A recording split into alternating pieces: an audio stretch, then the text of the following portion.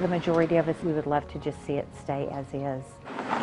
The feeling is mutual. The way downtown it is right now to us is just, it's perfect. Some merchants in downtown Broken Arrow are asking city leaders to leave Main Street alone.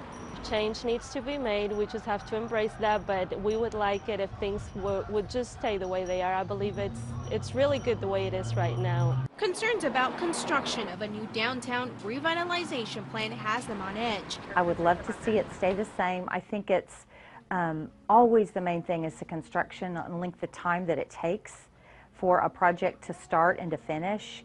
It can put a small business out of business very quickly. Stephanie Higgins with the city says that there are multiple changes under consideration. I look at parking issues, drainage issues, the streetscapes, just a multitude of things that we could possibly do to maybe upgrade our Main Street area. Wider sidewalks and traffic lane reductions are all possible ideas. The city hopes to make Main Street a business hotspot. But this sounds familiar to merchants who say a similar upgrade was finished just a few years ago. We're pretty happy with the results.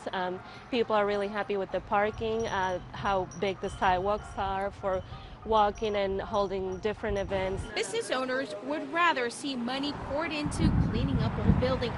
We don't know, and our city council doesn't know, what our residents want or what our businesses want unless they come and tell us.